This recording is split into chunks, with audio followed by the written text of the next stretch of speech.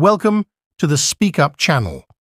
In today's lesson, you'll delve into a series of brief conversations meticulously crafted to enhance your proficiency in understanding spoken English. Our aim is to gauge your current level of comprehension. The most effective means of advancing your English skills lies in a combination of attentive listening and immersive reading. Our aspiration is to see you conversing fluently, akin to a native speaker. We're eager to boost your comprehension abilities, so let's dive into these conversations together and take a step closer to fluency in English. And of course, let's speak like a native. Radio powered by your own sweat hints at Future of Wearables. Battery flat on your radio? Don't sweat it. Or maybe that's exactly what you should do. Sweat alone has been used to power a radio for 2 days, demonstrating the capability of a new skin patch.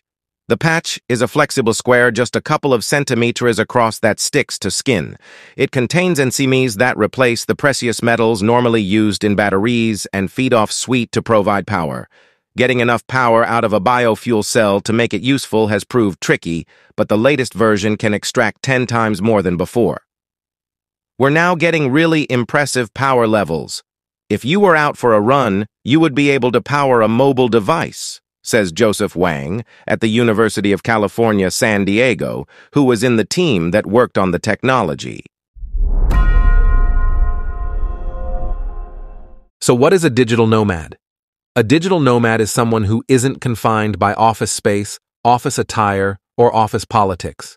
They can work wherever they want as long as they have an internet connection. There are no set hours, often no boss, and you don't have to call in sick to skip work because you want to go wakeboarding, knowing that you'll happily pull an all-nighter tomorrow to make up for it. Digital nomads make their money online through blogging, affiliate marketing, social media, ebooks, coaching, and a host of other ingenious methods. We're location independent, and we love it. If the monotonous routine is getting you down, if you look back at your last 5 years and think, what have I actually done in that time, then it's time to shake it up.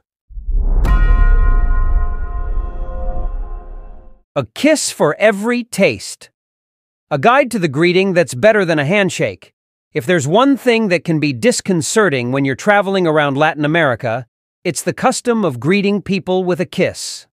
Really, is there anything more uncomfortable than kissing a total stranger? That's what a lot of Argentines do, finding it perfectly acceptable to plant 1 or even 2 kisses on the cheek of someone who they've just met. Going cheek to cheek is increasingly common between Argentine men, even if they've never laid eyes on each other before. On the other side of the Andes, in Chile, a kiss on the cheek is also customary. But beware, only one, and only between women. Chilean men shake hands, but if they are already friends, first comes the handshake, and then a hug. Nice. The social mores of other cultures are a minefield of possible embarrassments, but they are also a constant source of fascination. Life expectancy can vary by 20 years, based on where in the U.S. You live long life is a gift that has never been democratically distributed. You may die young or old, and it's impossible to know in your first years just when your last ones will come. A new study from JAMA Internal Medicine shows, however, that one of the biggest X factors may be simple geography. Where you live may play a powerful role in when you'll die. While it's never been much of a secret that people living in countries in the developed world live longer, on average, than people in the developing world, the new study focused on the U.S. alone. Here, the investigators found striking differences within the country. Over the course of the 24 years spanned by the study, life expectancy increased by 5.3 years nationwide, from 73.8 to 79.1.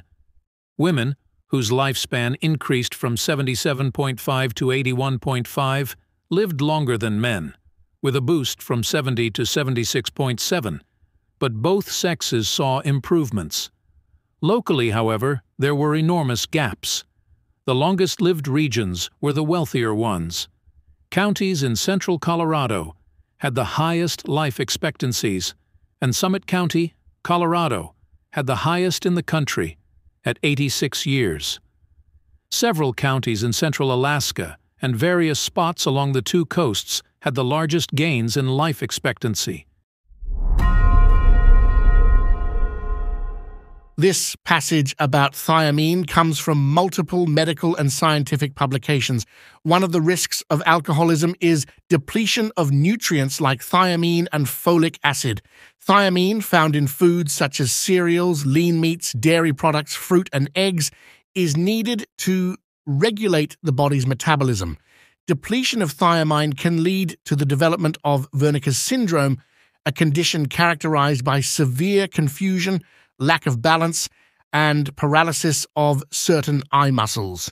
Folic acid helps in the synthesis of the cell's genetic material and maturation of certain blood cells, and deficiency can lead to anemia.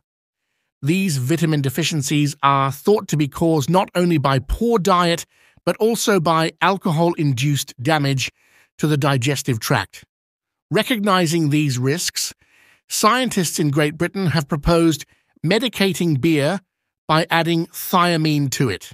They claim fortification of beer or other alcohol would be among the most direct measures yet taken to address problems associated with alcohol abuse.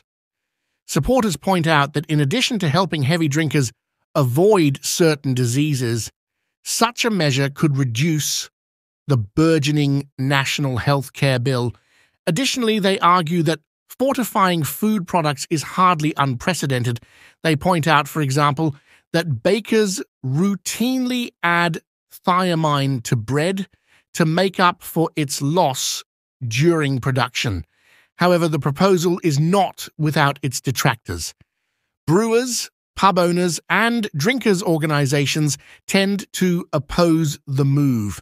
Among their concerns is that supplements could change the taste of beer. Some even suggest that to add vitamins to beer might encourage more people to drink too much, in the mistaken belief that if one beer is good for you, 10 beers are better. In this part, you will hear 3 short segments from a radio program. The program is called Learning from the Experts. You will hear what 3 different radio guests have to say about 3 different topics. Each talk lasts about 3 minutes.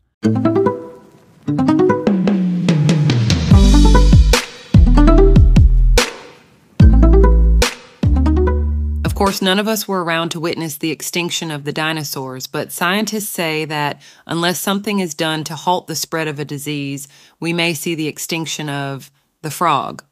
Peter Reynolds reports. Pollution, habitat destruction, climate change. Scientists believe that these are some of the factors that have contributed to the dramatic decline in frog populations around the world. Many species of frogs are not just threatened with, but are already close to, extinction. And frogs face yet another threat, an aquatic fungus that infects their skin. This fungus is accelerating the decline of the worldwide frog population. Biologist Robert Murray is here to tell us more. That's right, Peter. It's a skin disease called chytrid fungus, which coats a frog's skin. This reduces a frog's ability to absorb water, so frogs become ill and can eventually die from dehydration. Scientists speculate that this fungus began spreading globally as early as the 1930s, when researchers first shipped the African clawed frog around the world for medical uses. This African species, however, is immune to the fungus, so scientists believe that the fungus on the African frog started attacking frog populations that weren't immune. Many zoos are helping to combat the problem by starting captive breeding programs. This involves a zoo cleaning its frogs with an antifungal wash and then isolating them in order to prevent the possible spread of the fungus. The zoos will eventually return these uncontaminated frogs to their natural habitats. But scientists have yet to determine how to stop the spread of chytrid fungus in the wild. And that's what is really needed. It's encouraging that there's a conservation plan, but it looks like a solution needs to be found for eradicating the fungus in the wild before these healthy zoo frogs can be released. Is there anything else that can be done in the meantime? Humans do contribute to the spread of this fungus, so it's vital that we do our part. It'll take international cooperation because each country must put strict quarantine procedures in place. That is, holding frog shipments between different countries until they know the frogs are healthy, and tightly controlling the shipment of frogs around the world. Governments need to enforce laws so we can be in the best position to stop the spread of chytrid fungus. Saving the frog is not just some cute feel-good cause. Frogs, all amphibians, are critical to maintaining balance in the world's ecosystems. This is because they're vital to the control of insects in tropical regions. Furthermore, those insects can cause diseases in humans. So, by saving the frog, we are ultimately helping to save ourselves. Listeners interested in learning more about the zoos participating in the program to save frogs from the chytrid fungus should visit our website. As Dr. Murray said, we need to do our part, so please consider making a donation to an animal conservation group. Instructions are available on the website. We hope you have enjoyed our program.